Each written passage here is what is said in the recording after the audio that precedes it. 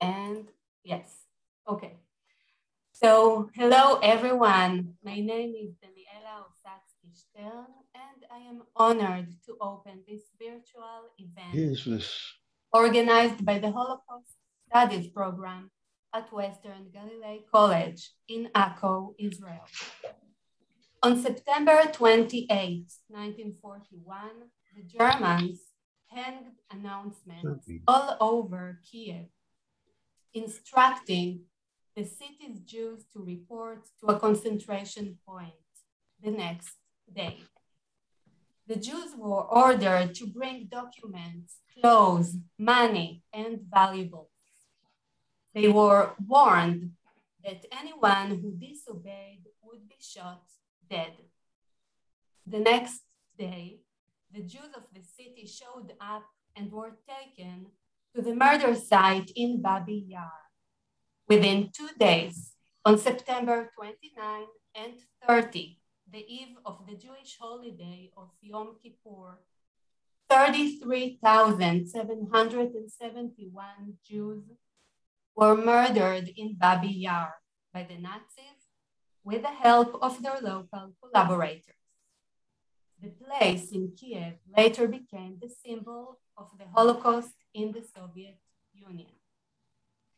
In this international conference that we are holding today, it is important for us to discuss the connection between the mass murders in the initial phase of Operation Barbarossa, 80 years after the events, and the military operations. We brought together outstanding speakers who would share with us the research on various topics connected to that point. Some technical notes: we are recording the sessions and would upload it to our website, and please keep your microphones on mute. I would like to thank my colleagues, Dr. Yaron Pasher and Dr. Boaz Cohen, head of the organizing team, and thank you all for being with us. And now I am honored to invite Dr. Karmit Gal, the international coordinator of the Western Galilee College, to say a few words. Karmit, the floor is yours. Hi, Daniela. Thank you, everyone. It's very nice to meet you all.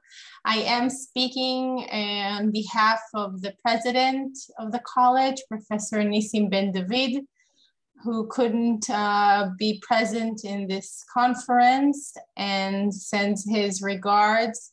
So thank you all for participating in such an important conference. The conference today is about the slaughter of 33,771 Jews by Nazi soldiers in Babi Yaar. When the Nazis invaded Soviet Ukraine in June 1941, once the bloody battles for control of the territory were over, it became easy to brand the Jews as enemies of Ukraine and to get local support of Ukrainians in Nazi plans. People in Lviv, formerly Lemberg, began being beaten, stripped naked, and dragged through the streets by their neighbors. By September, Kiev was taken after fierce fighting left parts of the city destroyed. And once again, the Jews became a convenient scapegoat for both occupiers and locals. They were rounded up and taken by the Babi Yaar ravine on the city outskirts, where between September 29 and 30, more than 33,000 were murdered. The collaboration with the Nazis was an important part that should be discussed and learned. The Holocaust teaches us all how important it is to stand against evil forces, to raise our voices and not to hesitate in leading others against governments, politicians, and authorities when they start crossing moral lines, and not to wait until it is too late to object those forces, because then they become too strong. I wish us all an interesting conference. Thank you very much. Thank you so much, Karmit. And now I would like to give the floor to Dr. Yaron Pasher, who heads our military studies group. Yaron. You are on mute. Can you hear me now? Thank you, Daniela. Thank you, co-mate. Distinguished guest, Professor Overy. This is, we are very honored to have you here with us. I would like to begin with introducing to you an essential figure to this event who will say a few words of greeting. Major General Amidror was the National Security Advisor to the Israeli Prime Minister and Chairman of the National Security Council. He served for 36 years in senior IDF posts, including commander of the military colleges of the IDF, among them the National Defense College, Staff and Command College, and Tactical Command Academy. He was military secretary to the Minister of Defense, director of the Intelligence Analysis Division and Military Intelligence, and chief intelligence officer of the Northern Command. He is a distinguished fellow at the Jerusalem Institute for Strategy and Security and a senior fellow at the Jewish Institute for National Security of America in Washington, D.C. General Amidror is also the author of 3 books on intelligence and military strategy, Reflections on Army and Security, Theory and Practice in Winning Counterinsurgency War. My personal acquaintance with General Amidror goes way back to my days in Oxford when he was kind enough to meet me there and helped me shape some of my essential insights about military maneuvers on the Eastern Front. General Amidror, please, the Zoom floor is yours. Please unmute yourself. Thank you very much for inviting me for this event. It is very rare that I'm taking part in events which are pure academic. I'm more from the side of the practitioners speaking about their experience. But yes, I remember the meeting with Yaron, and the question that since then I'm thinking very much about is, what is the connection between the Holocaust and the Second War itself? We have many lessons from the wars. As officers, we learn the history. We learn from prominent generals how to conduct wars and so on and so forth. But what is the real connection between the Holocaust, which cost the Jewish people more than 100 years? You know, the number of Jews in the world will come to the number which was before the Holocaust, only after 100 years after the Second World War. That we lost 100 years. What is the connection between this Jewish event, although we're not only Jews, of course, and the Second World War? The question that I ask myself many times is, what could be different from the point of view of the outcome of the war if Hitler was not so eager to complete the mission of destruction of all the Jewish people, if Hitler decided not to allocate what was needed for the mass murder of Jews all over Europe, what could be different if the Nazis doing the war without the Holocaust? One conclusion is easier to make. It's about the nuclear capability. Without the Jews, the Nazis couldn't succeed to have their own nuclear warhead. With the Jews, probably America was not the only one having the nuclear capability in 45. But what is the connection between the logistic which was needed for the Holocaust and the results of the war, or the conditions of the war from the Nazis' point of view? How could be achieved more from their point of view without the effort and the sources which had been allocated to murder the Jews all over Europe? I don't think that there is an answer to this question, but it's just showing us how the commitment of Hitler to murder as many Jews as possible and to clean Europe from Jews was something which was so deep in his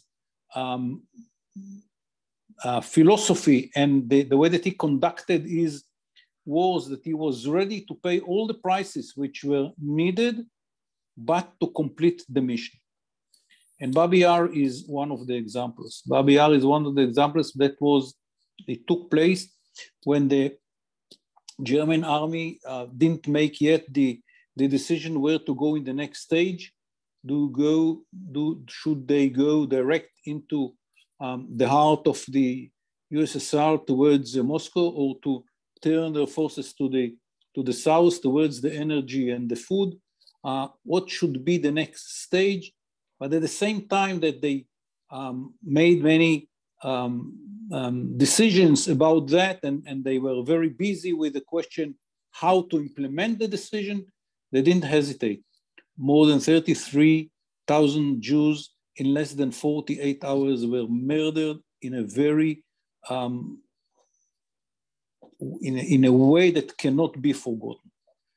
I visited Babi Yaar more than 5 times, and every time, again and again, the gap between the quietness of the place and the horrible situation of the Jews marching from their houses in Kiev, the 5 kilometer to Babi Yaar, hour after hour, think about group of thousands of people, old people, young people, children, women, men, walking from the center of Kiev into Babi Yaar and murdered by German soldiers. Yes, there was a cooperation with the locals, but at the end of the day, it's the Germans, Nazis, it's the Wehrmacht who did the murder, and it cannot be forgotten. And the gap, the frustration that every Israeli who is visiting the place, from the quietness of this creek compared to the mass murder of so many Jews in this place, brought many Israelis to the conclusion, which was the milestone of the Israeli national security philosophy. Israel cannot trust anyone to defend itself. Israel should be in a position to defend itself by itself, whatever will be the price. And in Israel, we are ready to pay the price, because we understand that our main goal, one of the raison d'etre of the existence of the independent Jewish state, is to make sure that it will not happen again. And for that, we have to be strong. And if you ask yourself many questions about the philosophy and the policy of the state of Israel, it cannot be understood without the lessons which had been drawn by the founders of the state from the experience of the Holocaust. And no question, Babi Yaar is one of the places in which it is becoming very clear, because it was not the one period, it was 2 long days in which Jews went into their death and no one was there to help them and to save them. So thank you very much for inviting me for this event. I think it's very important to deal with the 2 sides or 2 faces of this event, the Second World War, from the Holocaust point of view and from the military point of view, and to see where are the relations between them and the lessons that should be drawn from this very sad situation. Thank you very much again. Thank you so much. And now I would like to introduce our chair for the first session, Professor Yvonne Kozlovsky-Golan, a senior lecturer chairing the graduate program for culture and film studies at the University of Haifa. Professor Kozlovsky-Golan researches the connection between history, law, and film. Her interdisciplinary research examines the historical knowledge and the cultural and social discussion following the representation of history in cinema. She is the author of many studies and 5 books. Among her publications are The Shaping of the Holocaust Visual Image by the Nuremberg Trials and Sites of Amnesia, The Lost Historical Consciousness of the Mizrahi Jewry. Professor Kozlovsky-Golan, the floor is yours. you can unmute yourself.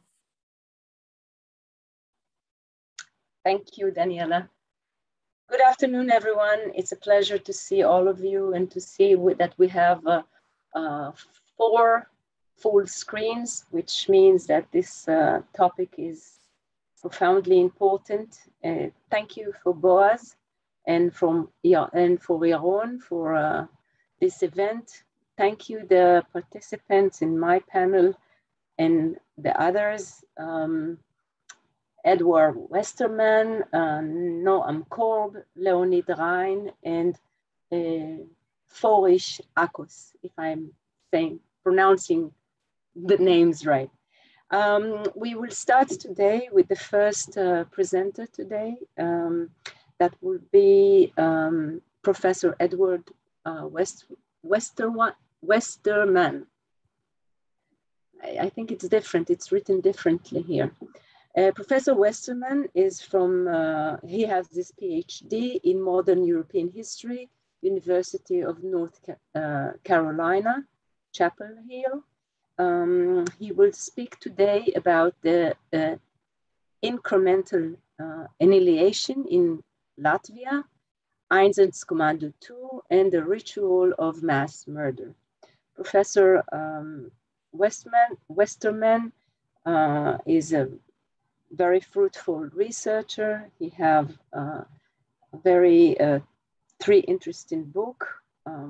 The last one is Drunk and Genocide, Alcohol and Mass Murder in Nazi Germany in 2021. And then we have Hitler's Auskrieg and the Indian Wars, comparing conquest and genocide from Norman University.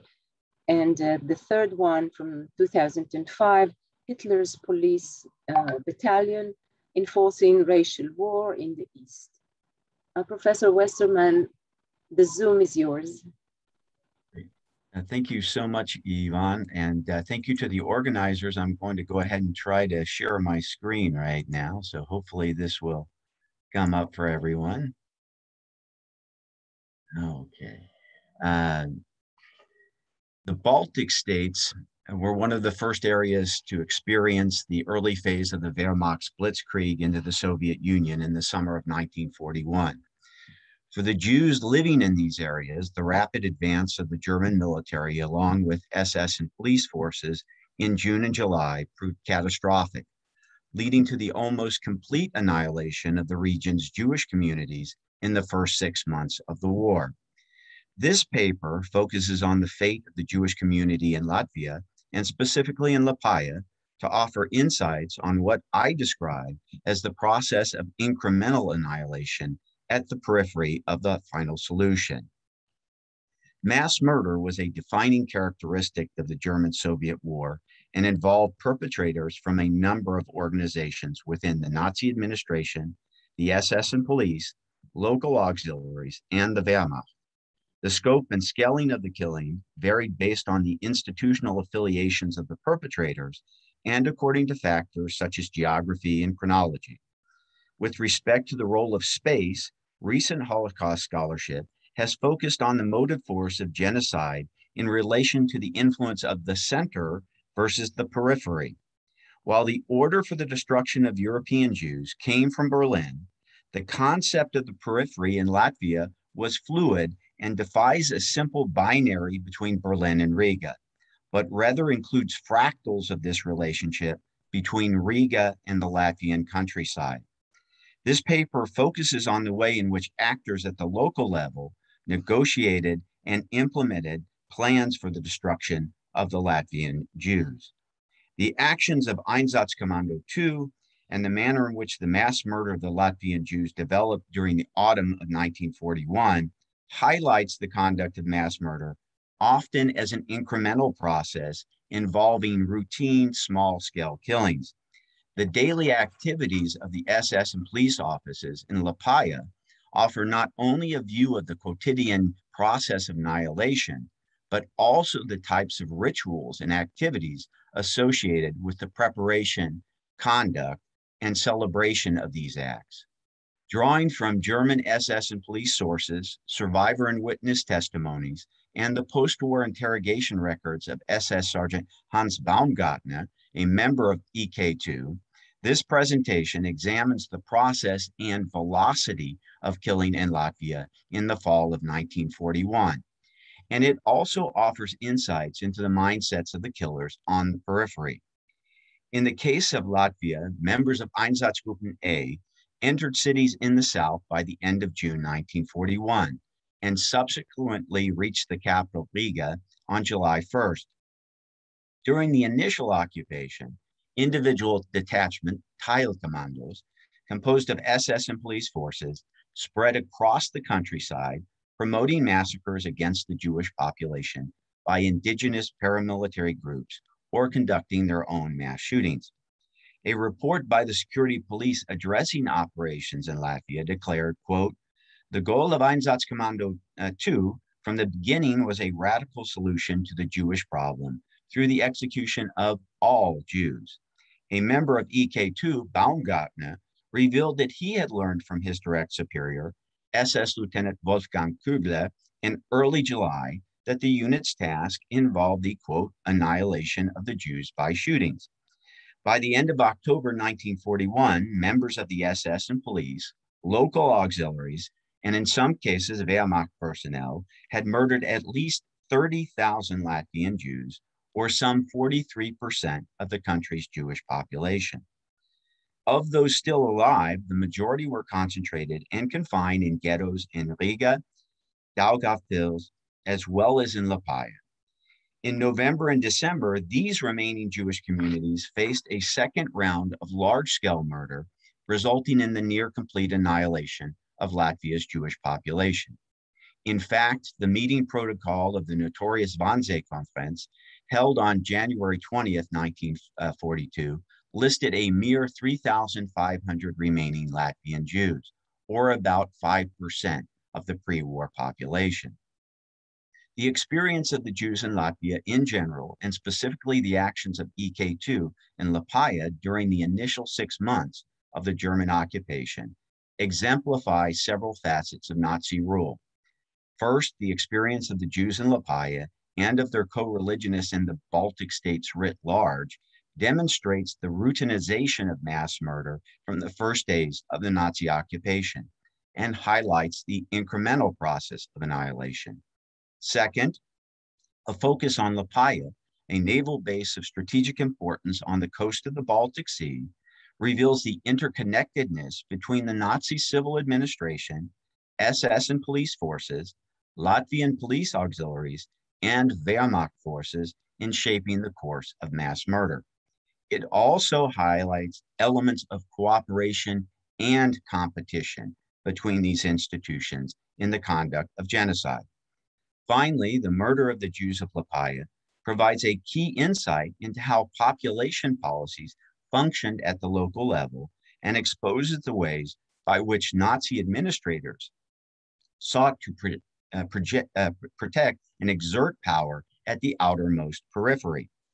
Before the German invasion, Liepāja had a large and vibrant Jewish community of over 7,000, with numerous religious, social, and educational organizations, including a Yiddish high school, various trade schools, and 10 synagogues. After a week-long battle for the city between German and Soviet forces, the Jews and the symbols of their religious community became daily targets of abuse by the occupiers. Aaron Westermann, a survivor, recalled the entry of German military forces on June 29. He observed, quote, "Already in the very first days, there were Jews murdered, and, quote, almost every day there was news of arrested and murdered Jews." The process of murder, as in other cities and towns throughout the East, often included rituals of humiliation, especially aimed at Jewish leaders and the artifacts of their faith. In the case of the former, German forces, upon their entry into Daugavpils, quote, systematically terrorized and humiliated Jewish men by forcing them to, quote, jump like frogs, make distorted faces, and perform all kinds of ridiculous gestures with their hands, heads, and feet as their tormentors laughed. In some cases, the abuse included sexual violence. In the town of Bauska, Jewish women became the targets of sexual abuse by the German occupiers as they were, quote, forced to dance in the nude before being raped and killed. With regard to symbols of religious faith, the Germans ordered Liepaja's Jews to participate in the demolition of the city's synagogues and used these materials for other construction projects. Furthermore, Kugler, the commander of EK2, had Torah scrolls from the synagogues unrolled on Firehouse Square before proceeding to ride his horse over the sacred texts, a ritual of humiliation intended, as one witness asserted, quote, to eradicate the spirit of Judaism itself. The Wehrmacht also took an active role in the persecution. The city's military commandant not only issued the initial anti-Jewish regulations on July 5th, but also authorized a reprisal shooting of 30, quote, Bolshevist hostages 3 days later, and threatened the execution of 100 hostages for every wounded German soldier. Likewise, the naval commandant of Liepaja, Commander Hans Kavelmacher, requested additional SS forces be sent at the end of July to accelerate the murder of the city's Jews, a request that was approved and led to the execution of some 1,000 Nell Jews on July 24th and July 25th. For those caught in between the military and civilian administration, small and large-scale killing became a daily fact of life. Michael Liebauer spent over 2 years working at the Liepaja headquarters of EK2 and described how during this time, quote, regular, relatively small actions involving the murder of 20, 30, or 40 people proved to be the rule. In fact, these acts range from individual murders, such as that of the Viennese-born composer Walter Hahn, who had fled Austria in 1938, to mass killings involving hundreds of victims. On June 29th, SS and police forces began killing Jews and suspected communists in groups of 25 to 30 throughout the day by using the tank ditches in the city's Rheinus Park as ready-made graves. This initial wave of killing continued for a week, during which an estimated 1,430 persons perished. The park, however, soon turned out to be a poor choice, as the summer heat and the shallow covering over the graves caused a stench, to which the Germans responded by having the Jews disinter the bodies and transport them out to sand dunes near the naval base before murdering these work details. The new murder site, located next to the lighthouse, became one of 3 locations for the murder of Liepaja's Jews throughout the remainder of the occupation. Throughout the first 3 weeks of July, the partial detachment of EK2 established a ritual for murder. Early in the morning, 25 to 60 Jews were loaded onto trucks and taken to a prepared grave in the dunes, where they were forced to undress and shot. For his part, Baumgartner recalled the regularity of weekly executions conducted in the early morning and remarked that for, quote, smaller executions, groups of fewer than 20, the firing squad would conduct the killings first and then return for breakfast, a mundane and equally horrifying reflection of the normalization of murder among these men.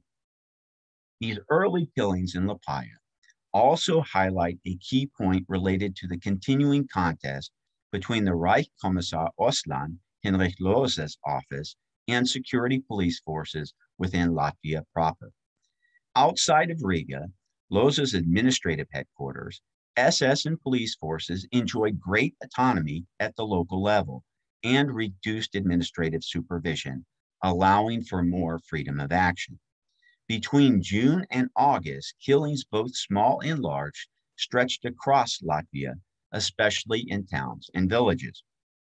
In Ozacky, SS and police forces began killing groups of 20 to 60 Jews daily in the first week of July, before conducting a mass execution using over 30 trucks to transport thousands of Jews from the local prison to a wooded site, the Akupani Hills, near the city.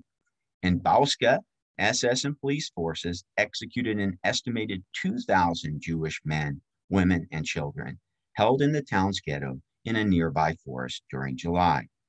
In another example of the accelerating pace of annihilation outside of the capital, a mass killing of at least 1,000 Jewish men took place in Daugavpils on July 9th and July 10th, witnessed by Wehrmacht soldiers and their, quote, sweethearts, the local Latvian population, and filmed by German authorities.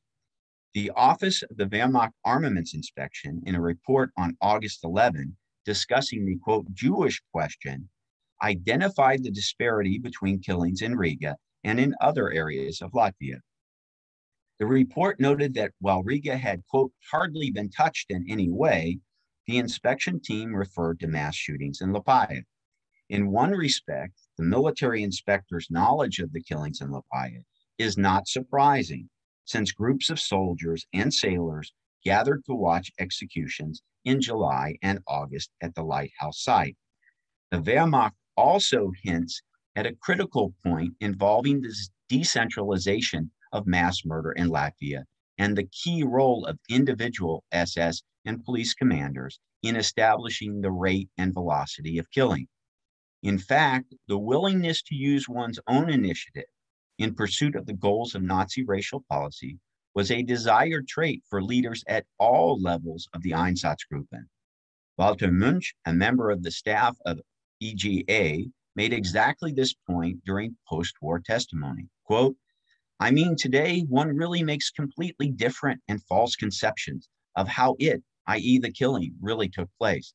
He continued, quote, in effect, the unit leader had the possibility without any negotiation and without any questions, he could immediately order and conduct an execution. This possibility was vested in every unit leader, end quote. This was certainly the case for Liepāja, as noted by Baumgartner, who testified that his commander, Kugler, quote, had the power over life and death. The command responsibility given to the Einsatzgruppen leaders, from the top to the lowest levels, emphasized initiative and self-reliance in pursuit of mass murder. And I believe Captain Corb will be speaking more about this later. In this sense, Karl Jäger's efforts as commander of EK3 comes immediately to mind, as do the actions of his subordinate, SS Lieutenant Joachim Hamann. In fact, Hamann, with a squad of 8 to 10 SD men, accompanied by auxiliaries, moved throughout Lithuania in the first 2 months of the invasion, committing tens of thousands of murders. In the case of EK3, ingenuity at lower levels of command found expression in killings that crossed across the geographic and political boundaries of individual commissariats. While the majority of those killed by EK3 resided in Lithuania, EK3 entered Daugavpils repeatedly between July and August, murdering 9,012 Jewish men, women, and children, and 573, quote, active communists.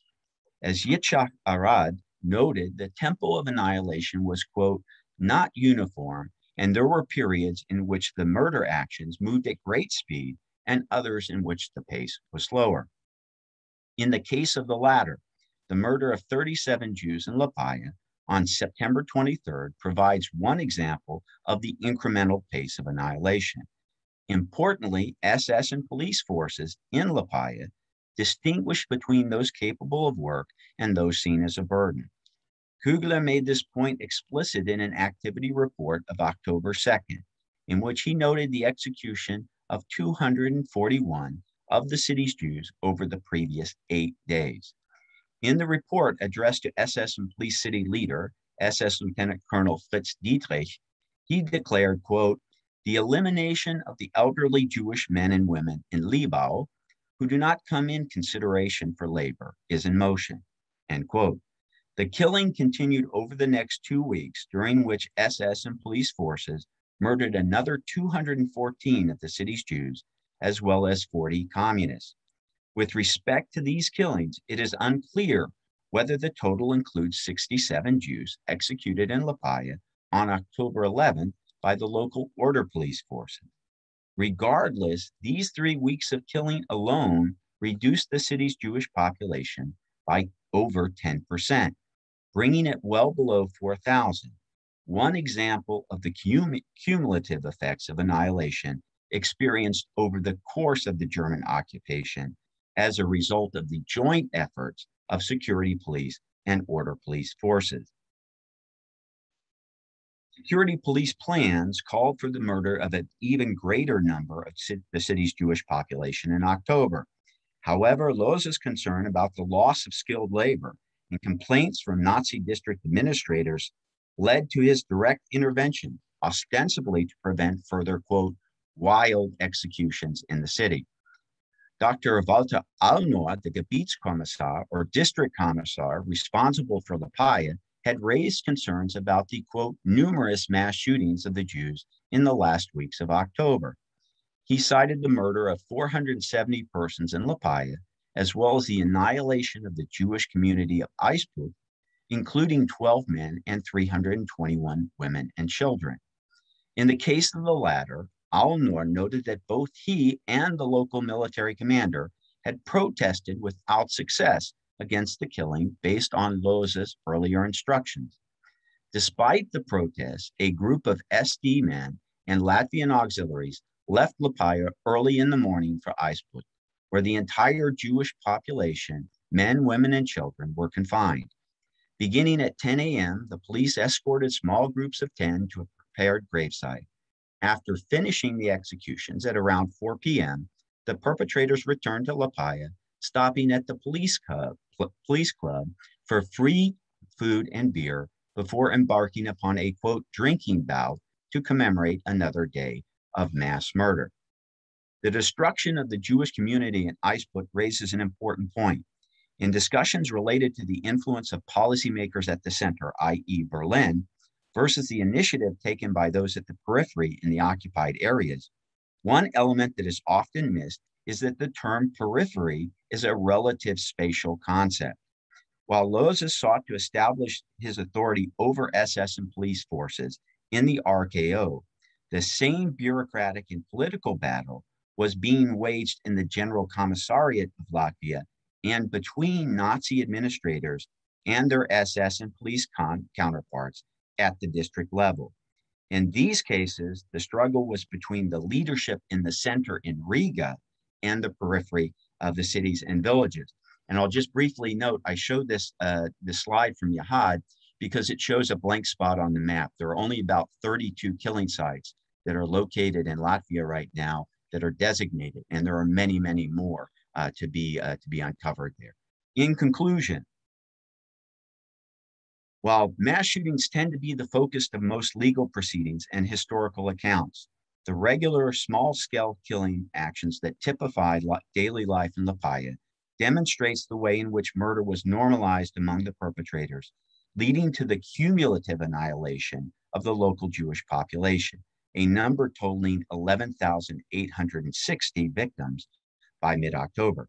Bernhard Fess, a survivor, recalled how, quote, the murderers raged with particular fury in rural areas and in small Latvian towns, where it took the gangs of murderers only days to exterminate the entire Jewish population. This routinization of murder can be seen in the bi-monthly situation reports of the SS and police city leader in Latvia. A report of December 1st, 1941, noted the arrest of, quote, communist agitators and revealed the execution of 45 persons, including 10 communists and 35, quote, politically incriminated Jews. He also referred to executions in the 2-week period that included 35 communists and 53 Jews, as well as the, quote, evacuation of 101 Sinti and Roma to Saldus, who were, quote, executed there.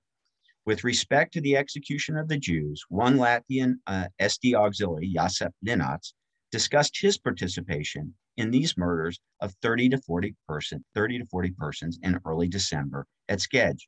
Over the course of the 2-hour action, he remembered the killers taking refreshment from a vat of coffee spiked with cognac.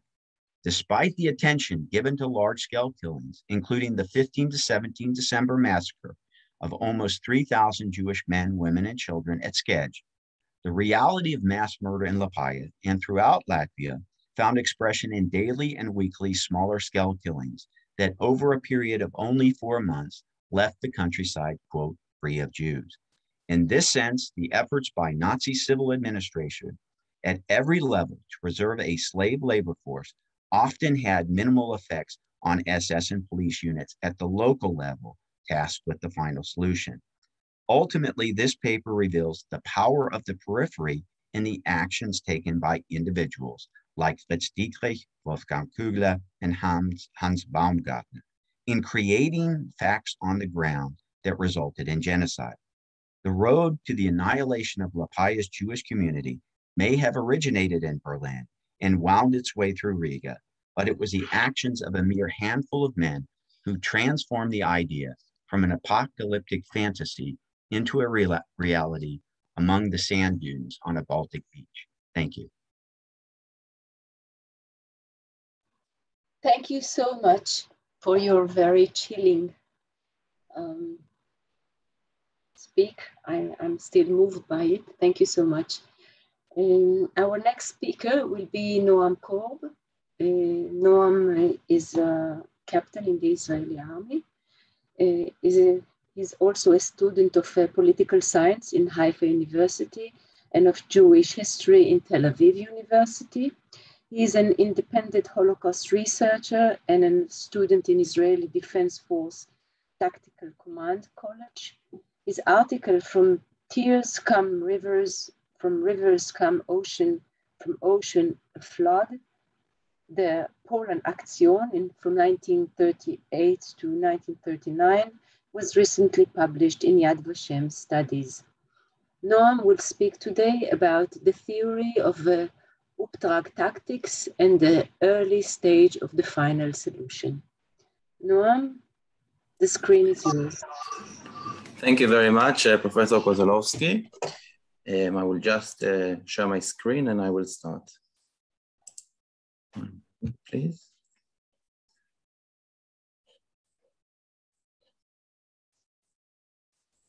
Can everybody see the presentation? Yes, and the stopper is on. Okay, so I'm very honored to be here today. In my lecture, I would like to discuss a Prussian military theory that's called Auftragstaktik. I will soon explain what does it mean, that I think can help us all get better understanding of the final solution in its early stages. So first, I would like to introduce briefly this military perception, and then we'll see actually how it's influenced the SS and the mass murders in the East. So in this slide, we can actually see the comparison between the Auftragstaktik, which means in English mission type tactics, and the former perception, military perception of Befehlstaktik, the detailed order tactics.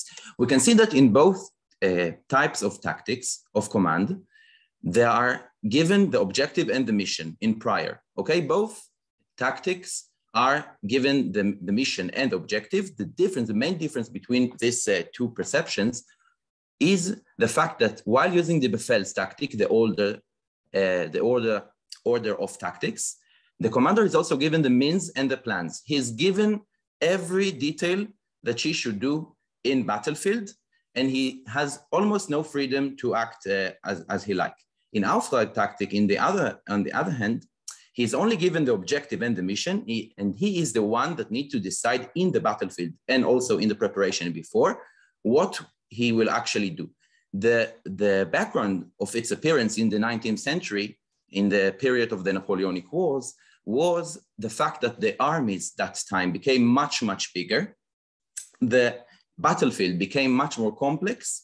And of course, many, many new technologies were used and implemented into the battlefield, which made commanding much more complex. There was no more possible for a commander to go up on a hill, to take his binoculars, to look on the battlefield and to say to all of his units what they need to do. This understanding started in the early stages of the 19th century. And we can speak of two important theoreticians in the Prussian army, two senior staff officers, Karl von Clausewitz and Gerhard von Scharnhorst, that contributed a lot to this, to the development of this theory. It was later inserted formally into the Prussian army and German Imperial Army by Helmut von Moltke the Elder, the chief of staff. And we can actually see how Helmut von Moltke himself described this new type of command. He said, diverse are the situation in which an officer has to act on the basis of his own view of the situation. It would be wrong if he had to wait for orders at times when no orders can be given, but most productive are his actions when he acts within the framework of his senior commander's intent. And this is very important because while using Auftragstaktik, the commander just can't just do whatever he likes. He needs to do only things that will bring him closer to the objective, to the goal of his commander. So as I said, this military perception was inserted successfully into the German army in the late 19th century, and of course used in the war against Austria, France, and later in the First World War. But after Germany lost in the First World War, there was a understanding among a very high rank officers in the new established Reichswehr that during the First World War, there was no enough use in the Auftragstaktik, and too many commanders actually used the older type of command, the Befehlstaktik, giving no flexibility and initiative for execution for their subordinates.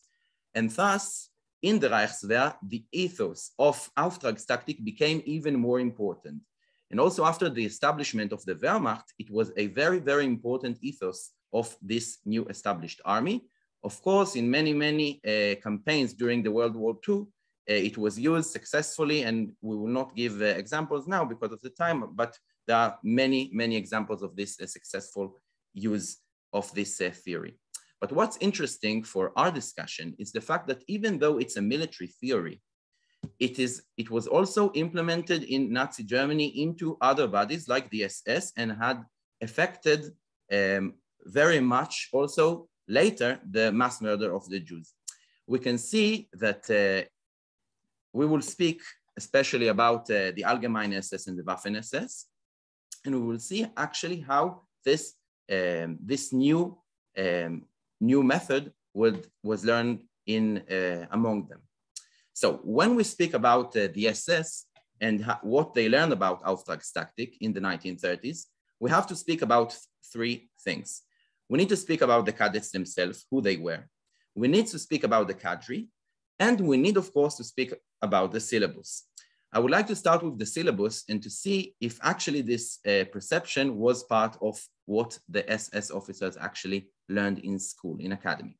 So let's start actually with what Hitler wrote in Mein Kampf in 1939. He wrote that the principle which made the former Prussian army an admirable instrument of the German nation will have to become the basis of our statal constitution. That is to say, full authority over his subordinates must be invested in each leader, and he must be responsible to those above him. And this is also a very important thing about Auftragstaktik, because while using Auftragstaktik, it is not only that you are in charge of what you do, you are also in charge of what your commander is doing. And if you understand that he gave you an order that does not serve the objective anymore, in extreme situation, you are also allowed not to follow his orders. This is very, very important thing in Auftragstaktik, which is a meritocratic type of command.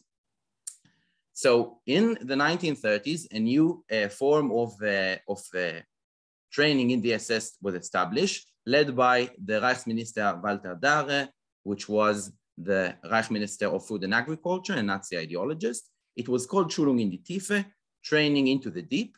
And at the beginning, there were no SS permanent academies, and the SS cadets started to learn like in temporal academies and camps, like the one established in the Gleiber Castle in Gießen in 1934. But later, the first SS academies were established, like the one we can see here in Bad Tölz in Bavaria, in which the SS cadets could learn what they should have learned. We will soon see what they actually learned.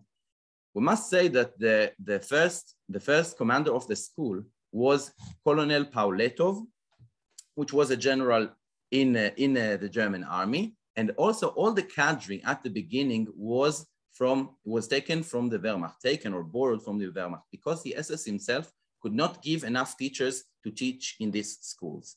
And this is also very important to our understanding of the Auftragstaktik, because if now we will look on a typical schedule of the SS Academy, we can see that almost 30% of their weekly schedule were dedicated to tactical and moving forces and military issues. And we can of course understand that when teachers from the Wehrmacht taught military issues and tactics and moving forces, they used what they know of tactic and using forces, which is of course Auftragstaktik. We can actually look on one of the SS Leitheft, the SS periodical that was very popular at that time, and in which the SS cadets and SS officers could read some German, some Nazi ideology together with German literature, philosophy, and battle heritage. We can see a story written in early 1937 by a Nazi ideologist called von Leers, Johannes von Leers, which is, the name of the story is Der Kommandant von Graudenz. It tells the story, we can see here von Leers on the screen. It tells the story of the Battle of Vienna, which was in 1806 to 1807, and in which the Prussian army lost to the French. And what's very interesting, Johannes von Leers decided to show this battle in order to teach the cadets and the SS officer a lesson about Auftragstaktik. What he actually says is this. He says that the Prussians didn't take any initiative and were always waiting to get orders from above them. This took revenge on them in battle. Okay, we can see here what actually I said now. So he criticizes a lot the German, the Prussian forces, but then he goes and he wants to say that there was one commander that played properly. This is the commander of Graudenz, General von Corbière, that was under a very, very long blockade in the town of Graudenz in Eastern Prussia. And he tells that many French messengers came to von Corbière and told him, General von Corbière, you must know all of other Prussian units had already surrendered. You should surrender as well. And he answered, and this we have his answer from what the French messenger, General Sabri, actually wrote. We can see also here an illustration of the moment when he got, when he gave the message. He said it, of course, in French. He was also a Huguenot, and he said this: your general is telling me that there is no more Prussian king, that the French have occupied the country. Oh, well, this can be. But if there is no more a king of Prussia, there is still a king of Graudenz. Say this to your general. This is very interesting. And then von Leers, the one who writes the story, keep and tell us this. The story of General von Corbière has been told many times in the old Prussian army. It served as an example of fighting until the last minute. And when no command comes from above, the truth itself demands to keep endure. Therefore, the name of the old commander von Corbière entered with respect to the history of the Prussian army.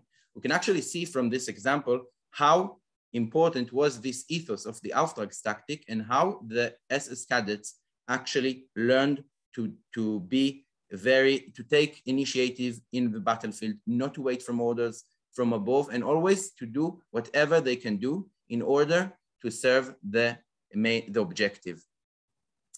So we spoke about the syllabus.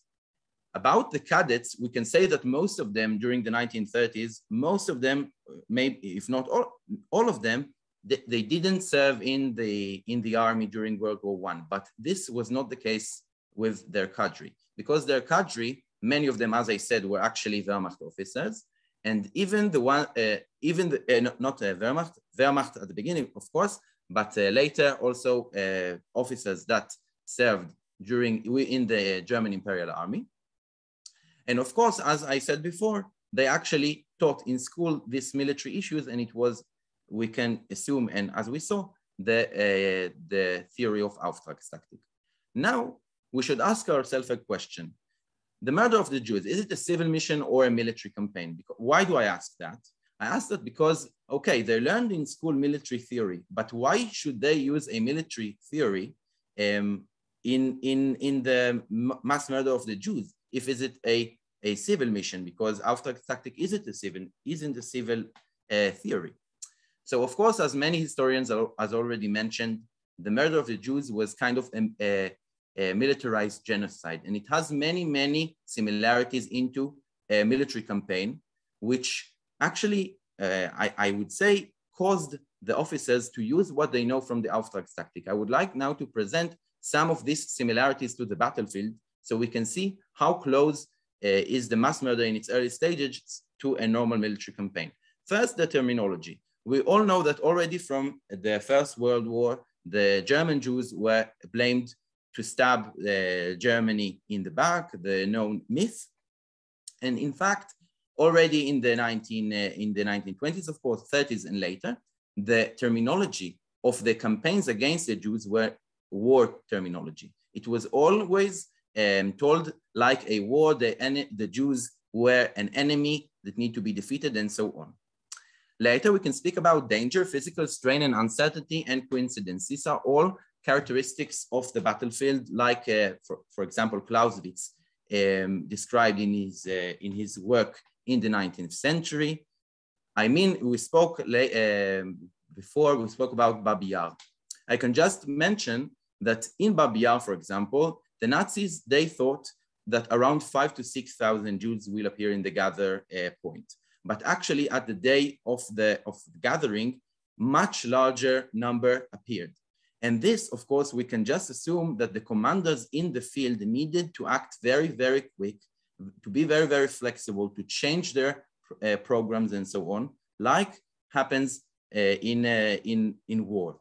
And of course, the coincidence, and when I say danger, I mean that even though the Germans were they were stronger all of the time, they also felt sometimes they could feel that they are in danger, because at any moment there could be a rebel, someone can stab them and so on. And of course, the victims could run, could flee and so on.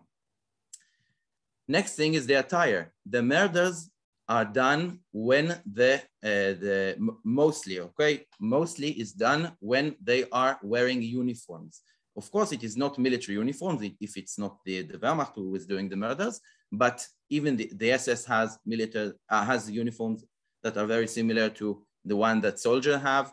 They are using guns, machine guns, and so on. And of course, and even sometimes there are pictures showing them wearing helmets. Now we can look on the sequence of murder and see how similar is it to a campaign, to a military campaign. In the battle procedure, the commanders were given prior orders. They needed to take plans to divide the area into sections, to give each section into different unit. They needed to prepare in cases and comments, what to do if this happens, what to do if that happened. Then in the stage of action and deportation, there was uncertainty, coincidence, danger, as we spoke. In murder, they was doing this by firing squad, which of course is very similar to what they done while they learned military thing and did all of this training. And of course, the war, those of them who were in war, this can remind him the experience of war. And of course, the stench, blood, body flesh, crying and screaming in fear. And later, the stage of looting and victory celebrations, and which we can see actually in the memories of some of the perpetrators. They are saying, they call this Siegesfeier, which means victory, victory. They are celebrating the victory, which is of course also happening in the battlefield. So we see that there are many, many similarities into normal campaign. And this is very logical for them to use the Auftragstaktik. Now we will very, very briefly go on two examples. We could give many, many examples of this, of how actually we can see this Auftragstaktik in the battle, in the mass murders. So let's review, for example, the Pripyat Marshes mass murder. Himmler is giving an order. What? I can give you 10 more minutes if you need. Okay, thank you. So I will do it a bit slower. Thank you very much. So we can see here the order given by Himmler to von den Bach-Zalewski, saying what Martin read: all those who are suspected of supporting partisans are not to be shot. Women and are to be shot. Sorry, women and children are to be transported. Okay, this this order is not really, we can understand what we need to do with those who support the partisans. We can't actually know who are the ones who support the partisans. And we don't really know what to do with the women and children. What does it mean to be transported, where to, and so on. What von den Bach-Zalewski gives his Waffen-SS cavalry brigade is these two orders to each regiment. To the first, he says, no male Jews are to be left alive, no families left over in the towns and villages. And to the second, he says, explicit order from the Reichsführer SS, although we saw, of course, that it was not so explicit. All Jews must be shot, drive Jewish women into the marshes. So we can see that these two orders, in which the first part is clear and the second isn't, was understood differently by the two regiments. The first executed all Jews without distinction by shooting them. And the second executed the men by shooting, and they were actually pushing the women and children to the swamps, what wasn't so effective in the terms of the mass murder. And of course, there was a very big number of victims that time. So we can see how the order was given very, very in a morphic way. And the commander had the freedom of execution to do whatever he understands will achieve the objective in the best form.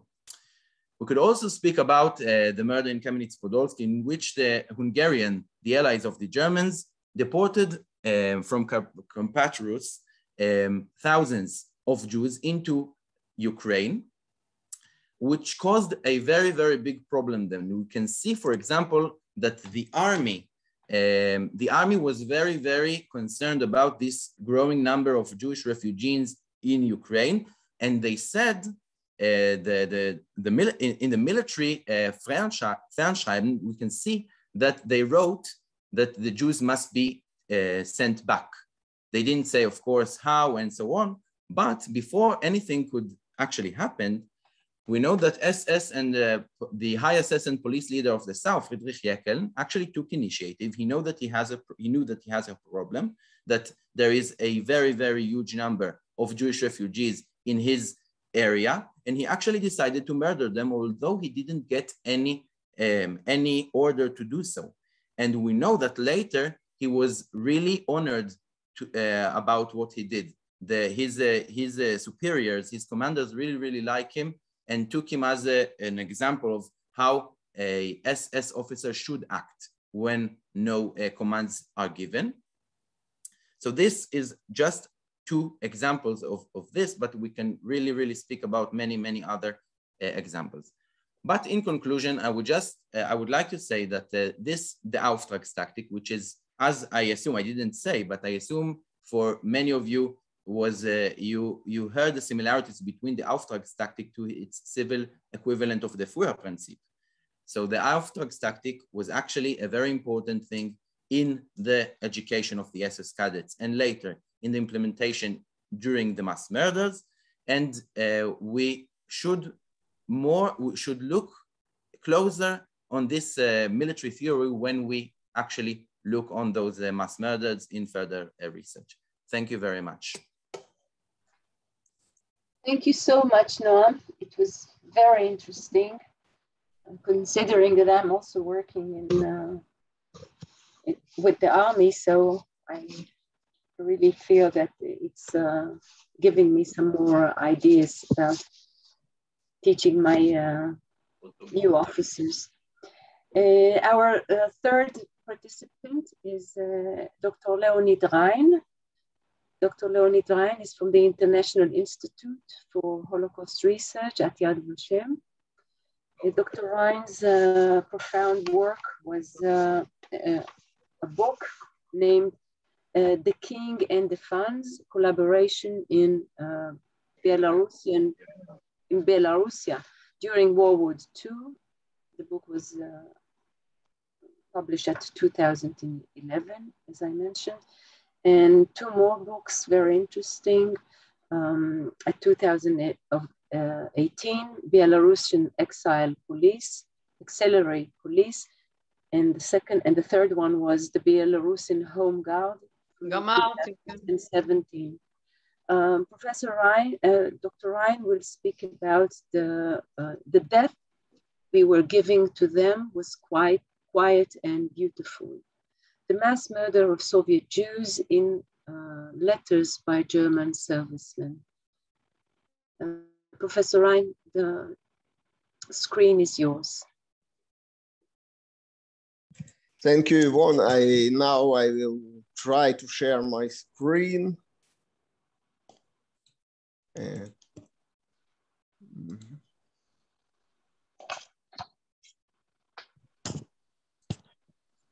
Yes, hopefully you can see. So, so first of all, I want to thank the organizers for inviting me for this meeting, for this conference, which is very, very insightful, very, very interesting.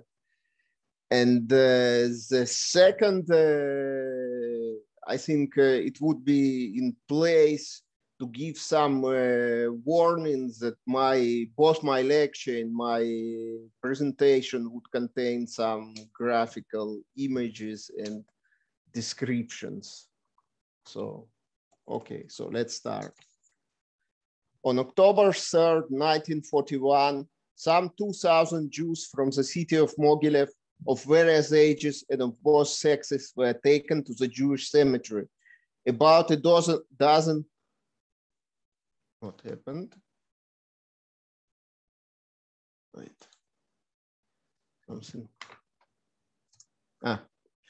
Yes. About a dozen kilometers outside the city, forced to lie face down in ditches and had been dug in advance and shot in the back of the head.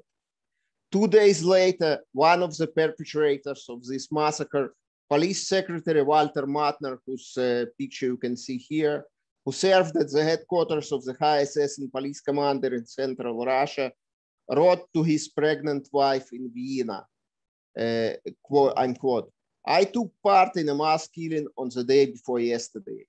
After the first truckload of Jews, my hand trembled a little while shooting, but one gets used to it. By the 10th truckload, I was already aiming steadily and shooting accurately at the many women, children, and babies. I thought about the 2 infants that I had at home, to whom this gang would do exactly the same, if not 10 times worse. The death we were meting out to them was a quick and beautiful one compared to the hellish sufferings of many thousands in the torture chambers of the Soviet GPU. The babies went flying through the air in a long arc, and we shot them down as they flew, before they fell into the grave, into the water. Let's get rid of this brood who have pushed all of Europe into war and who are now edging America on until it too is dragged into the war. The words of Hitler, who on one occasion before the war said, if the Jews believe they can once more ignite a war in Europe, then this will not be a victory for the Jews, but rather the end of Jewry in Europe will come true. The war against the Soviet Union was fundamentally different, end of quote. The war against the Soviet Union was fundamentally different from the wars waged by the Third Reich in 1939-1940. It wasn't merely about vanquishing the enemy army or conquering their territory. Rather, the Nazi German leadership viewed it from the beginning as a clash of ideologies and as a crusade to protect Western civilization from the Judeo-Bolshevist onslaught. The Jews were regarded in this context as the main pillars of the Bolshevik system, as the elements who were a priori hostile to the Germans. They were thus held culpable for any transgressions against German troops and were to be shot dead. Hence, physical violence against the Jews accompanied by the German invasion of the Soviet Union from its first day. German servicemen advancing through Soviet territory witnessed this violence, participated in it, captured it on film, and recorded it in letters they sent home to their loved ones and in the diaries that some of them kept. 3.5 million German soldiers, along with approximately 15,000 order and security policemen, took part in the invasion of the Soviet Union. By no means all of them wrote letters, and many of the letters that were written haven't been preserved for posterity. The German historian Klaus Latzel, who studied the written legacy of German soldiers in 2 world wars, has calculated that some 40 billion postal items were circulated between the front line and the Germany during World War II. It is difficult to say how many of these were field post letters and how many of those were mailed from the Eastern Front. Moreover, scholars have access only to a fraction of these letters, which are kept in various archives. For example, the archives of the Library of Modern History, Bibliothek für Zeitgeschichte in Stuttgart, Germany. Furthermore, the letters and diaries that are accessible to us contain few references to Jews or to their murder. Latzel, once again, who performed an analysis of the letters of frontline German troops in World War II about 2 decades ago, compiled a list of 52 most frequently raised topics in these letters, ranking them in descending order. The first 5 items on this list are service or work, leave home, fighting, food and supplies, and the war situation. By contrast, the topic of Jews and persecution of Jews is much less common, being merely the 45th item on the list. Another important factor that should be considered when working with letters and to a lesser extent with diaries is censorship, both the official military censorship and the soldiers' propensity to self-censor. Even if the official guidelines about which subjects were taboo in soldiers' letters didn't explicitly mention the final solution, it was widely understood that this was a top secret matter, one never written and never to be written about, to quote Himmler's infamous 1943 Posen speech. Still, as the letter quoted above shows, German soldiers and policemen serving on the Eastern Front did write about the massacres of Jews which they had witnessed or in which they had directly participated. In this way, they expanded the circle of Germans who were privy to the atrocities being committed, thereby refuting the apologetic claim widespread in post-war Germany that we knew nothing about it. As has already been said, German soldiers advancing into the Soviet territory largely accepted the view of Jews as an anti-German element, as a security threat, and as a primary driving force behind the anti-German resistance.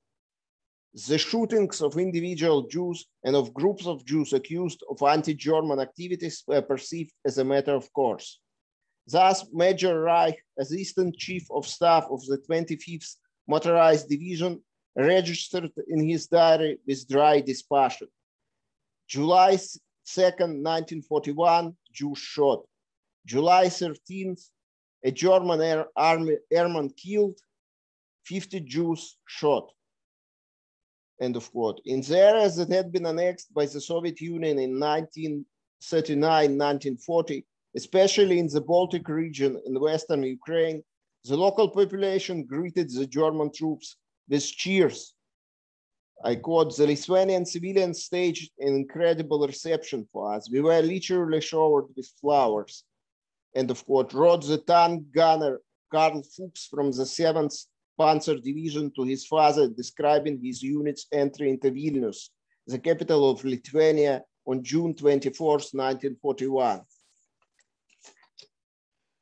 And also with massacres of Jews, which perpetrated by local nationalists. While we must presume that some of the Wehrmacht soldiers and officers who witnessed this brutal violence against innocent people felt abhorrent indignation, the letters we have at our disposal indicate that other soldiers readily accepted the explanation given by the organizers of these pogroms, namely that this was just retribution visited upon the Jews for the atrocities they had allegedly committed during the Soviet period. Major H. Shah from 652nd Pioneer Battalion wrote on July 11th, 41. In the old citadel of Lutsk, on this day, July 2nd, 1941, 1,000 Jews were shot. This is in retaliation for the 2,800 Ukrainians shot during the Bolshevist time, end of quote. Lieutenant K from the 44th Corps Signal Unit of the 1st Army Corps openly admitted that he and his comrades were enthusiastic readers of the violently anti-Semitic and pornographic Der Stürmer newspaper, wrote home on February 13th, 1942, recalling his experiences back in 1941. The most diabolic and criminal system of all times is the Jewish system in the Soviet paradise. It is the paradise for the Jews. We witnessed racial murders in Lemberg, Zlochev. I personally witnessed them in Tarnopol and elsewhere. It is indescribable. The ringleaders behind all these criminals were Jews. In Tarnopol in particular, it was Jewish physicians and surgeons who actually dissected the bodies after these racial murders. I will never forget the popular anger, end of quote. Here we see the integration of the age-old blood libel into a narrative about the real crimes of the NKVD. Also, the official position of the Wehrmacht vis-a-vis these pogroms was one of non-intervention. Individual soldiers took an active part in them. A soldier whose first name was Franz wrote to his parents in Vienna from Tarnopol in East Galicia on July 6, 1941. I just back from the procedure of laying out the bodies of our comrades from the Air Force and the mountain troops who were captured by Russians. I find no words to describe such things. The comrades were chained. Their ears, tongues, noses, and genitals had been cut off. We found them in this state in the cellars of the court building of Tarnopol, here in the picture. And we also found 2,000 Ukrainians and ethnic Germans mutilated in the same way. Now the Jews were forced to bring the bodies out of the cellar and lay them down carefully. They had to face the outrage they had committed. Then, after they had seen the victims, they were beaten to death with truncheons and spades. Up to this moment, we have dispatched some 1,000 Jews into the next world. But this number is too small compared to what they did, end of quote. In late summer, early fall 1941, the spontaneous pogroms and murders of individual Jews or small groups of Jews gave way to the total annihilation of entire Jewish communities, including women and children. Some 25,000 Jews of all ages and of both sexes were murdered by members of the SS Cavalry Brigade in Pripyat marshes, a border region between Belarus and Ukraine, in early August 1941.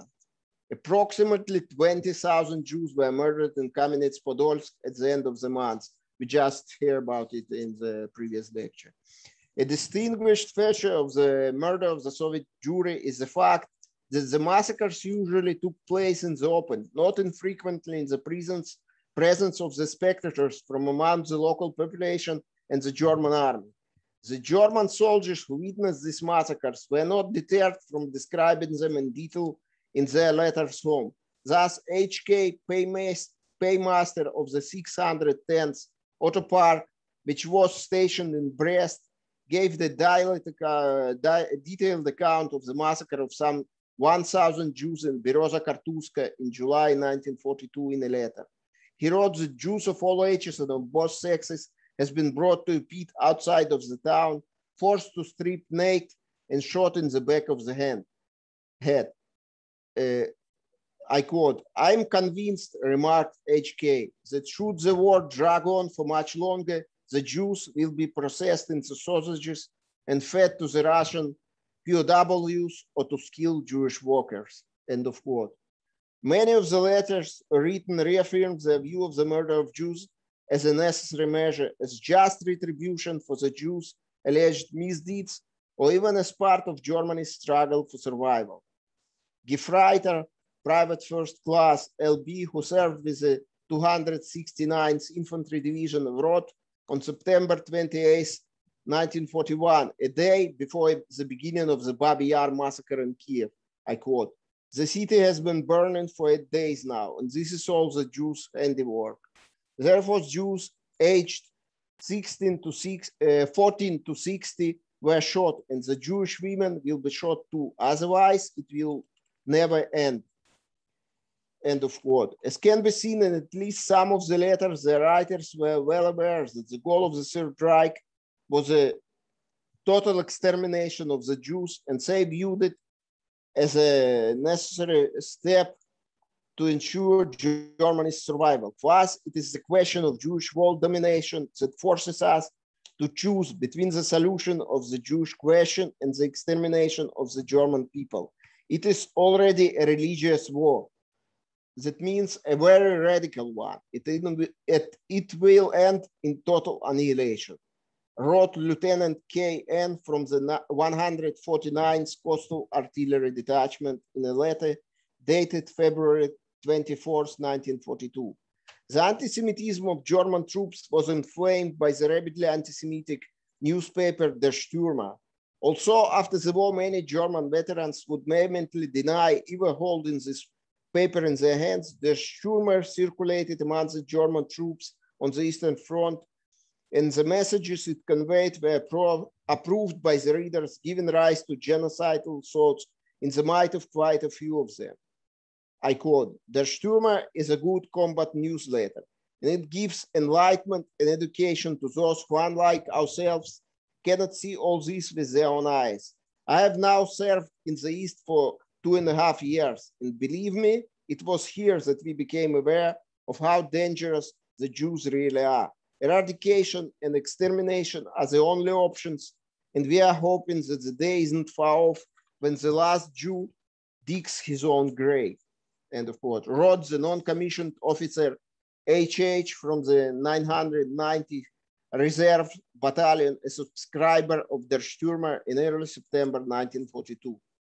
Those German servicemen who directly participated in the massacres and shot Jews with their own guns, such as Walter Matner, whom I quoted at the beginning of my presentation, likewise tried hard to convince both themselves in the addresses of their letters that by killing innocent men, women, and children, including nursing infants, they were doing a great service to the German people in punishing the Jews for their alleged misdeeds. SS Obersturmführer Karl Kretschmer, who served with Sonderkommando 4A of Einsatzgruppe C, which murdered tens of thousands of Ukrainian Jews and was responsible for the Babi Yaar massacre, among others, wrote to his wife on September 27, 1942.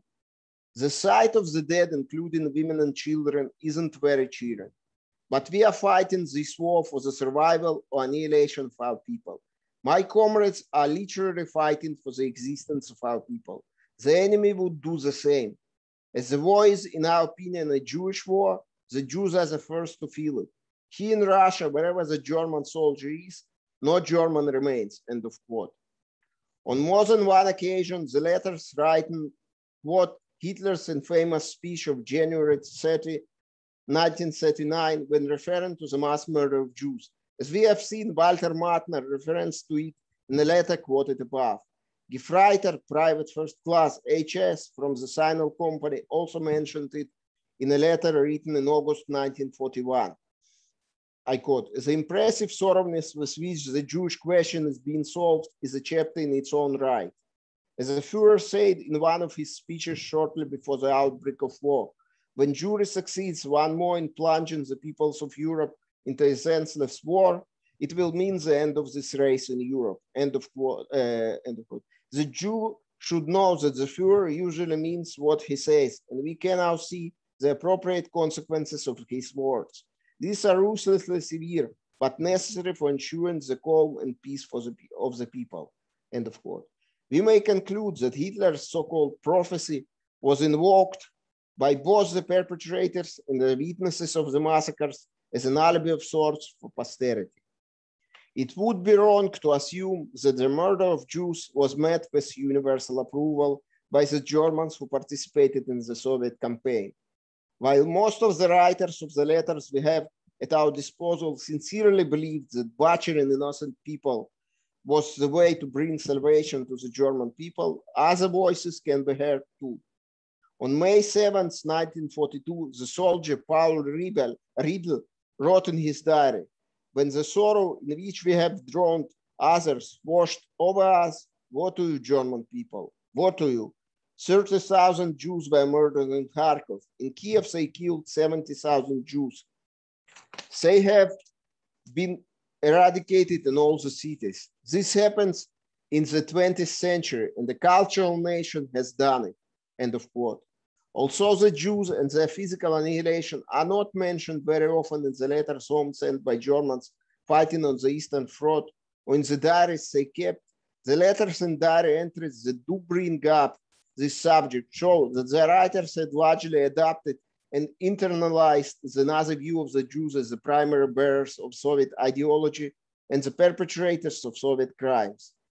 Most of the diarists and letter writers also accepted the view of the campaign against the Soviet Union as a crusade of sorts to protect Germany and Europe as a whole from the Judeo-Bolshevist onslaught, or even as an existential struggle between the Aryans and Jews. At the same time, the letters home by some German servicemen from the Eastern Front helped to demolish the myth of the total ignorance of German society regarding the ongoing annihilation of the Jews. Quite a few of the letters available to us not only contain references to the mass murder of Jews, but also give details of massacres which the writers had witnessed, or as in the cases of police officer Matner and SS Obersturmführer Kretschmer, been actively involved in. Thank you very much. Thank you so much, Leonid, for your detailed research and speak. We will continue now with Forish Akos, a lecturer from Budapest, from Etvas Leonard University, and his research or his speech will be about the first partisan hunt of the Hungarian occupation forces, mass murder in Buki in November 1941. Mr. Florish, Dr. Florish is a researcher at the Clio Institute and a lecturer at the Department of Auxiliary Studies of History of Evatus Laurent University. His studies have been carried out in history and archive, BA and MA at Evatus Laurent University. He's currently a doctoral candidate at the university. The floor is yours. Yeah, thank you very much. Good afternoon, everyone. Based on the order of the Hungarian occupation group, the first anti-partisan operation of the Hungarian occupation forces took place in early November 1941. I'm sorry.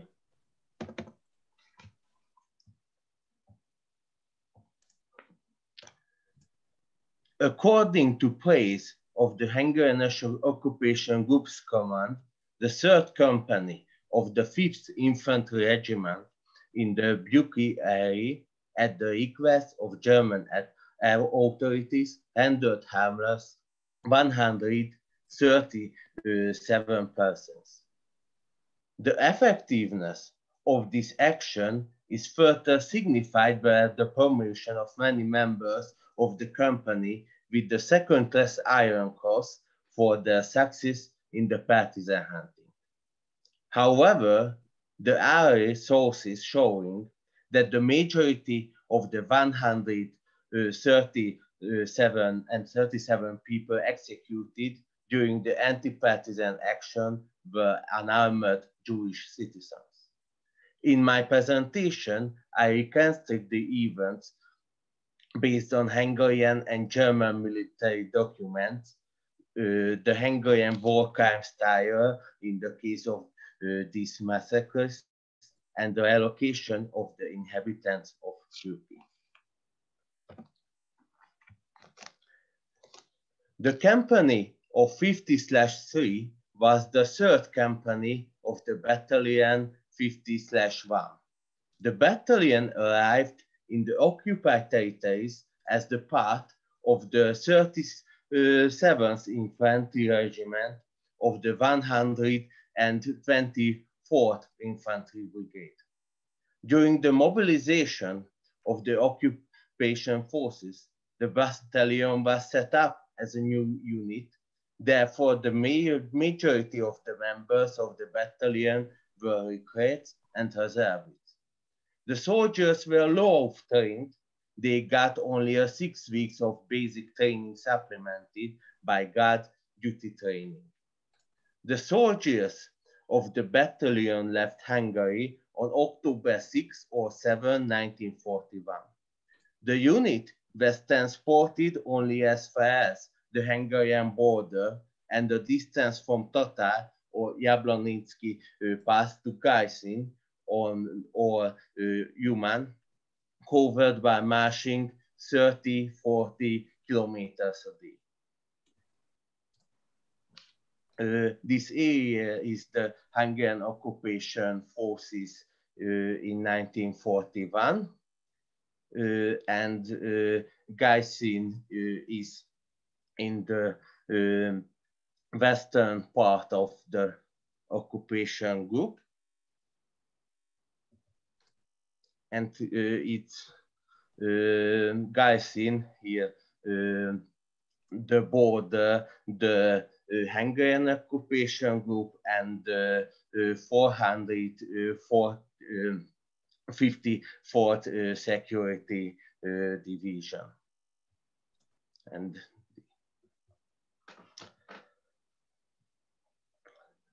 the battalion arrived in Uman on October 30. At this settlement, as initially planned, the company was to rest for 3 days and take over the garrison sites in Kaisin from the border fighter battalion. However, on November 1st, the company was alerted by its commander, First Lieutenant Imasabo. The battalion commander, Major Miklós Pák, ordered the company to a mission, citing the local German commander asked to help against the partisans. During the briefing, Miklós Pák reported to the soldiers who had been deployed that a riot had broken out in village. According to the battalion commander, the company soldiers were to neutralize Russian paratroopers and Jewish bandits looting and burning inside Buki. Based on the contemporary German and Soviet sources, it can be stated that the Soviet partisan groups were not in the area until 1943. From the beginning of the war against the Soviet Union, orders and directives issued for the German army considered Jews as equals to partisans, bandits, and raiders, and constitute them an unreliable and hostile population.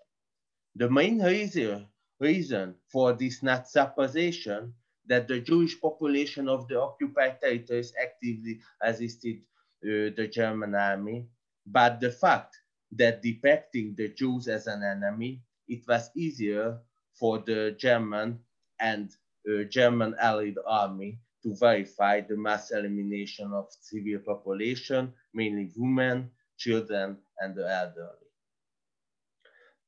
The 454th Security Division occupying the Buki area also took part in the Holocaust in this way. Thus, this formation shoot 92 Jews and politically suspects persons in October 1941 on the grounds of sabotage, and 189 partisans, communists, Jews, and NKVD members in November. This approach was also followed by the Hungarian Home Army on the Eastern Front. Although the Hungarian forces, unlike Germans, did not have a strategic goals of the extermination Jews, the anti-Semitic views of the Hungarian Defense Forces contributed to the discrimination of the Jews as part of the military profession.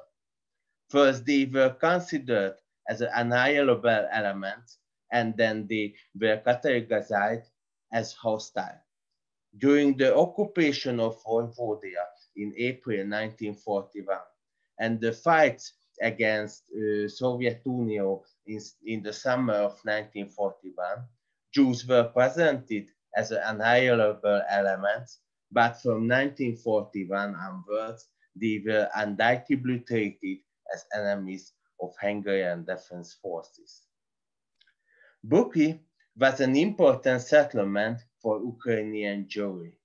In the late 19th century, nearly 60% of population was Jewish. Due to pogroms surrounding the Russian Civil War and the influx of the population to the big cities during the Soviet period, the Jewish population in Buki declined.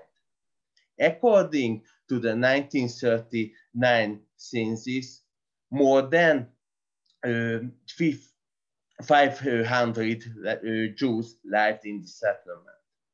According to other sources, the settlement came under German occupation from 19 July or 20 July 1941.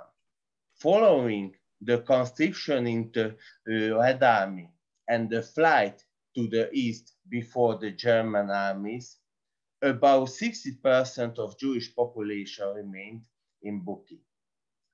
At the start of the occupation, the Jewish population of the settlement was reduced. The Star of David armband was ordered to be worn and forced labor organized. Even before the arrival of Hungarians, mass murders had already taken place in Buki.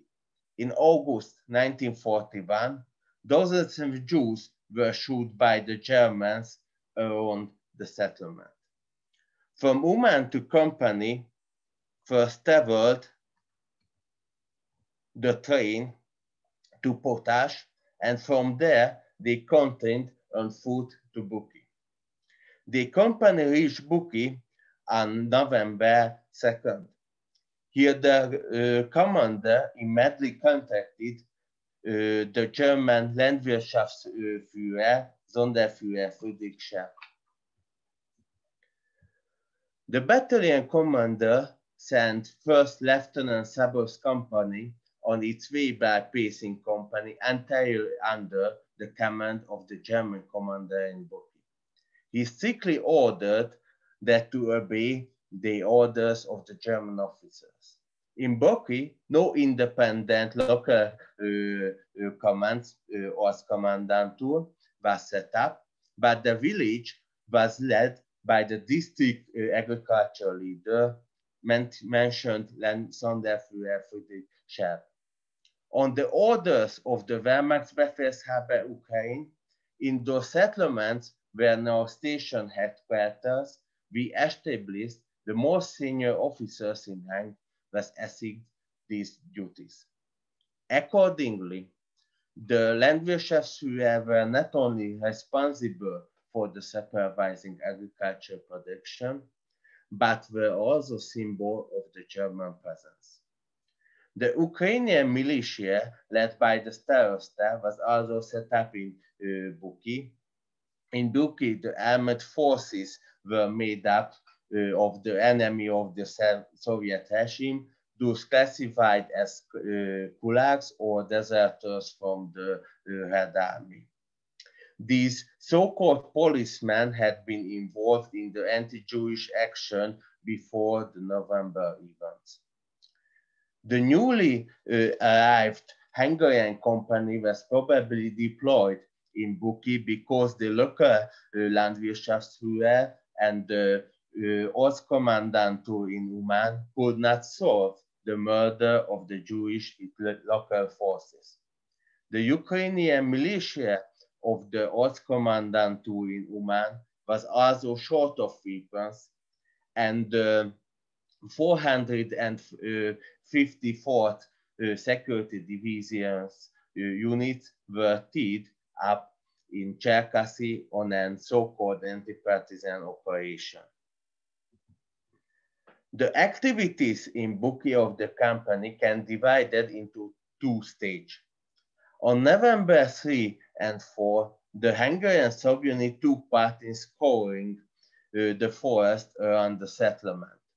The first day, the Hungarians were deployed to the northwest of the settlement, and the next day to the south. The forest scouring ordered in the Buki area may have been a preparation for the mass murder on November 5th, that is the rounding up of those who had fled into the forest to escape German regulation. Memorable locals point out that several Jews fled to the quarters around Buki. Such action by the Hungarian troops is not unprecedented. In December 1941, Battalion 409/2 was deployed for a similar purpose in the Chudnov area. Participants in the so-called partisan hunt led by Scherb had already committed the first murders. On November 3rd, according to the contemporary report, the company members found only one suspicious man who tried to escape and was shot. However, the records of the post-war People's Court proceedings showed that Scherb had shot a Jewish man to date who had been brought along escort the Jews escaped in the forest. On following day, the subunit shot two so-called bandits and arrested a Jew. The local agricultural leader attributed the raid on November 5th to the threat of partisan violence. He justified the roundup of the suspects to the Hungarians by claiming that the Jews in the settlement had informed the partisans that the forest had been so cursed and therefore failed to find the resistance. The connection of the local jury with the partisans, as well as their preparation for elect sabotage, gave the case of the massacre and its unrealistic legitimacy. In reality, on the hand, this mass murder fits into the October-November 1941 massacres of the 454th German Security Division. On the other hand, Scherb prepared to set up an Antonovka forced camp labor camp next to Buki. On the evening of November 4th, Scherb summoned the local starosta, who was instructed to summon the Ukrainian militia in the village in the morning to take part in the roundup of the Jews. The next morning, the Jews were rounded up by the Ukrainian militia for the most part. The Jews were collected in the front of the village hall and driven from there to a barn-like building. Members of the Hungarian company were not involved in the selection of the residents. Meanwhile, First Lieutenant Szabó divided the Hungarian company in three parts. One group was in charge of escorting prisoners, another responsible for house searches, and third was tasked with the quartermaster duty. The three better officers in charge of the search had a double task. On the one hand, they had to prevent the villagers and the militiamen from removing the Jewish belongings in their houses. On the other hand, they had to search the evacuated Jewish homes for the official hidden weapons. This effectively means collecting valuables and carrying them to German officers' apartment. After the Ukrainian militiamen released the prisoners, the Hungarian and Ukrainian began the escort the crowd. The assemblies people were led first along a road and then across muddy field to rain and pits there. Here the Ukrainian militia led the victims to the pit, and the victims had been stripped of their clothes. Hungarian soldiers were also directly involved in the stripping of Jews, and the Hungarian soldiers also took some of the clothes that had been piled at the grave.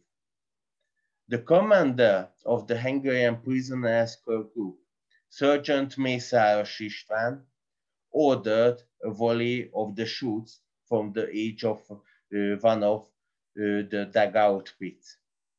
After many of the victims fell into the pit, wounded but not dead, the Jews were then killed one by one, shot in the back of the head. Hungarian soldiers carried out the execution by turns. The Ukrainian militiamen were responsible for leading the victims one by one to the pit. And the end of the mass murder, the Ukrainian militia carried away the clothes and executed in a cart. These were later used to close the prisoners in the camp in Antonovka. The tombs were not immediately covered. The Essing militiamen more likely buried them. The Hungarian soldiers took part in the massacres to varying degrees. For example, Private Mihály Varga became ill at the execution site and retreated to the infirmary. The soldier was not subjected to any reprisals. Others stated well from the execution process, citing the pursuit of the Fögyán. But József Schön shot a mother and her doctor did with a submachine gun during the execution, and he boasted about it at the dinner in the company quarter. The company left Buki in the next day and arrived Uman on November 7th. The involvement of company 50/3 in the mass murder is not an extreme outburst of the Hungarian Defense Forces, but the beginning of a series of mass murders. The battalion was involved in the two further mass killings in autumn and winter 1941.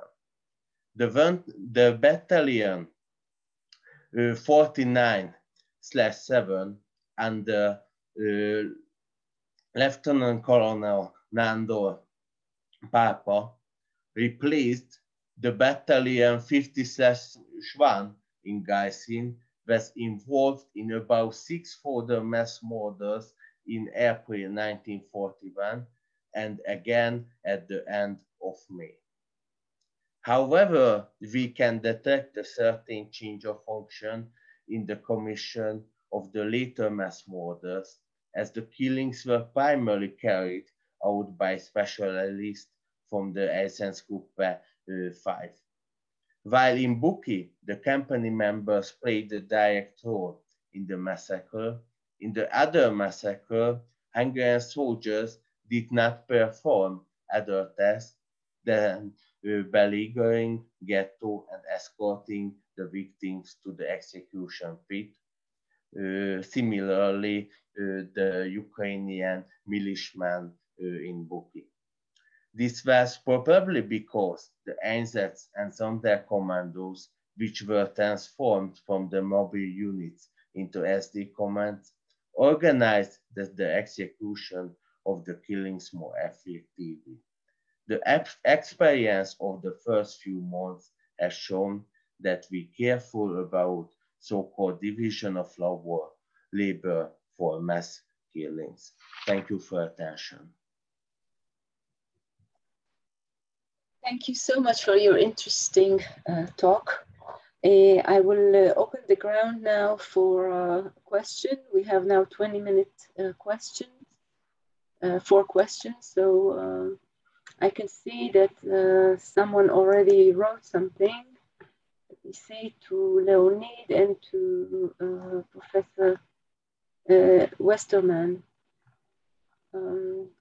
Shmulik, Yerushalmi, and Daniel, right? Then, so, yes. Edward, would you like to? Yes, thank you. Thank you, Yvonne, and thanks to all the panelists for their papers. In response to Shmuel's question, I think he's absolutely right in terms of the expatriate communities, Lithuanian, Latvian, Ukrainian, and North America, especially after World War II, posited those countries as victims of Soviet aggression and essentially discarded their own participation in annihilation. There's a couple of, with respect to Lithuania, Rita Gabas, a guest at the Shooters Banquet, Sylvia Foti's book, The Nazis' Granddaughters, looks at the perpetration by family members, grandfathers of these auxiliaries. So there's quite a bit about that. An academic study that looks at that is Katrin Reichel's German book on Latvian and German occupation. So the point is there's a great deal of evidence showing how these auxiliaries were involved in killing. And one specific example I can give in my own research is I have several instances where Latvian or Lithuanian killing groups come back from killing operations and they're singing nationalist songs. And I found that very important because what they're doing is they're asserting Latvian or Lithuanian national identity while denouncing or denationalizing through song their Jewish victims. And Daniela's question about the auxiliary participation, I think one of the things we have to remember about that is certainly the Einsatzkommando is big if we look at Latvia, but there's a lot of Ordnungspolizei and Sicherheitspolizei or security police auxiliaries who are operating under German command, who are involved in these killings as well. So you have a mixture in some cases of auxiliaries with German forces. And the reason I showed that slide for Liepāja that shows about a 5,000, 6,000 difference in the numbers of killed is because we have the Einsatzgruppen that are reporting killings, but we have all these other groups that are involved. So Ordnungspolizei, security police, Wehrmacht. And so what we see is a lot of those numbers that we use in our discussions of killing are really suspect in terms of we have to be able to integrate them at a greater level. And I think that that's important because we're missing pieces here, especially these smaller scale killings.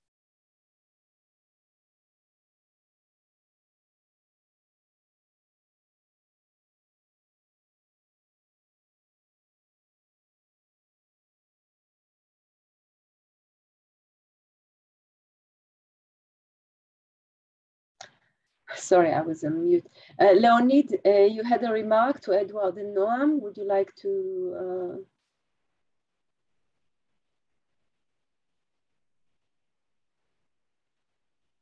Would you like to ask them or to remark it out loud?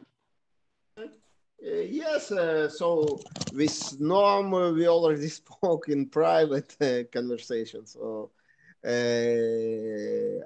we cleared the matter, but with Edward, yes, there was an amateur, I only wanted to say that there was an amateur short film of the German soldier, I don't remember. In our project, Untold Stories in Yad Vashem, we have his film where he shows there the very short film where he shows also the involvement of the Navy personnel there, which act near the graves there as the shooters. Yeah, Leonid, that's the Reinhard Wiener film, and it's from July and August 1941. And the Holocaust Museum, it's also available on their website if people want to look at it. But what's very interesting about it, it shows trucks arriving with groups of 6 to 10 Jewish men, and they're being escorted to a shooting pit in the sand dunes. But the most fascinating part of that scene is you have hundreds of spectators who are military spectators from the local base at Lipaia that are standing around smoking. You have dogs running around the execution site and watching, essentially spectating at this site. So it gives you a real idea of widespread knowledge of these killings in particular at this area based on the location of the naval base. But it also shows you very closely these smaller scale killings that are taking place in the sand dunes at the naval base area. Okay, anyone else? Okay.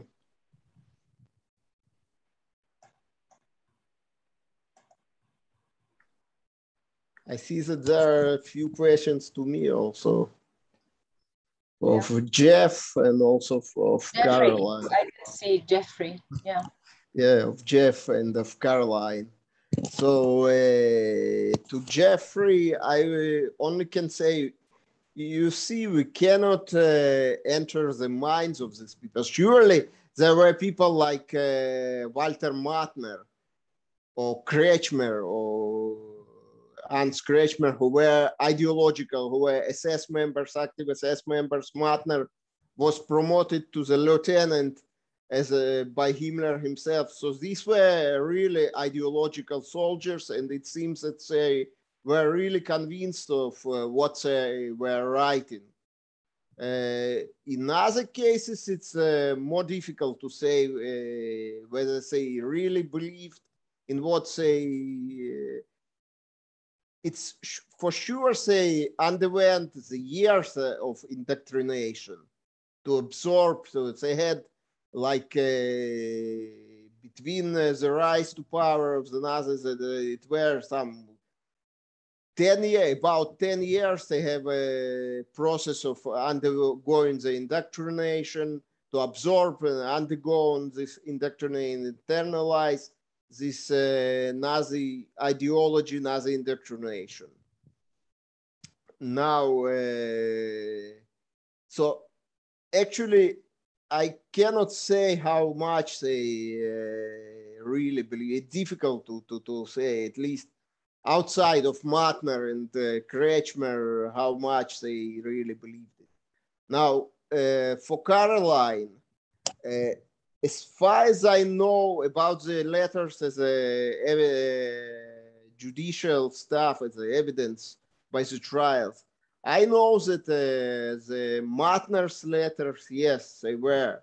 Actually, the whole story with the Matner's letter is quite interesting because they were found by some Jewish Romanian students who rented an apartment of the Austrian lady in Vienna who happened to be Matner's wife. And he found these letters in a drawer in her apartment. He came with them to the police, and police also with the assistance of the Israeli Nazi hunter Tuvia Friedman started an investigation. They apprehended Matner himself, who was hiding in the Lower Austria, and then they brought him to trial. Basing on these letters, also they used these letters, and he was ultimately tried and hanged. So in case of Matner, yes, we know that they were used, but otherwise I cannot answer this. Thank you. Michael?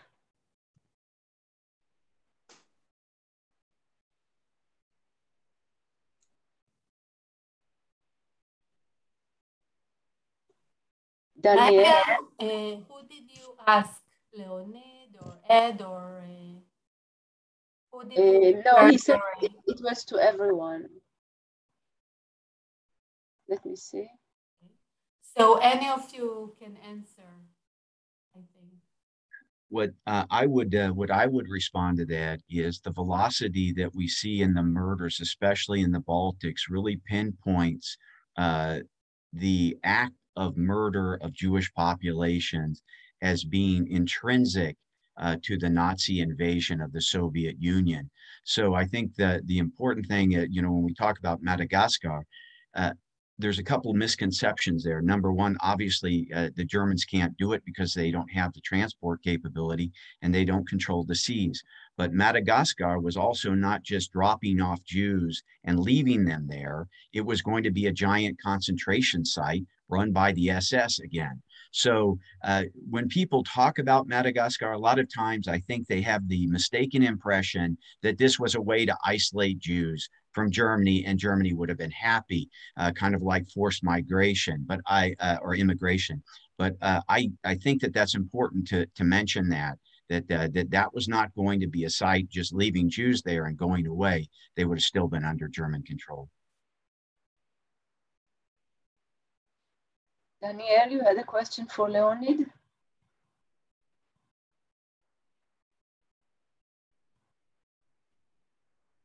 Leonid, you've been asked to send us a link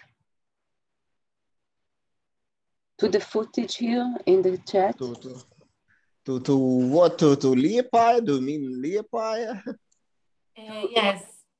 Maybe during the break. I sent already during the previous conference in June. I also sent you. Oh, here, Michael just. Yeah, we already. The link to our site, actually, to where it is, to site of our project. Okay, there's no more questions. Is somebody else would like to ask something? Well, okay, thank you all. Thank you for your marvelous research and speak to us. We will have a 20-minute break and then we will get back to our next session, the killings.